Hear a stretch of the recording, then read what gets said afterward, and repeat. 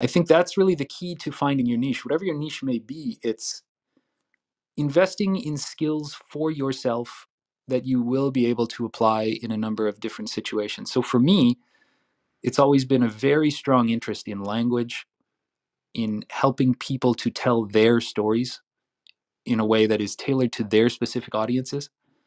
So no matter what my job title is, and no matter what it is I'm actually doing day to day in the tasks that I perform, I look at it as always an act of localization. Everything I do essentially is localization, which is, in my opinion, is taking one way of saying something and tailoring it so that same message becomes more appealing to a different kind of audience.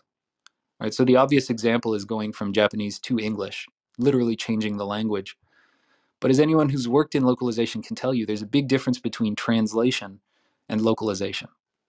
The popular term these days is transcreation, so that's sort of a third concept. But whether we're going from one language to another language, or even operating within the same language. So to give you a PR example, let's say that there's one extremely tech-heavy announcement that needs to be made because some very impressive breakthrough has been made in this one specific area of technology, but you need to be extremely well versed in that area of technology to understand why this breakthrough is not only important but interesting.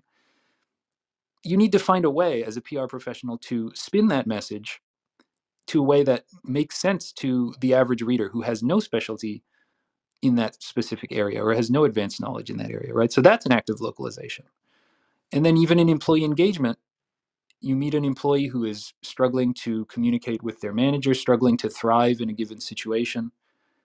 It's an act of listening closely to what that person has to say and then using your accumulated knowledge and skills to be able to convey that same message to, for example, in this example, to their manager in a way that sounds palatable to the manager, sounds like something we can act on, a problem that we can solve, right?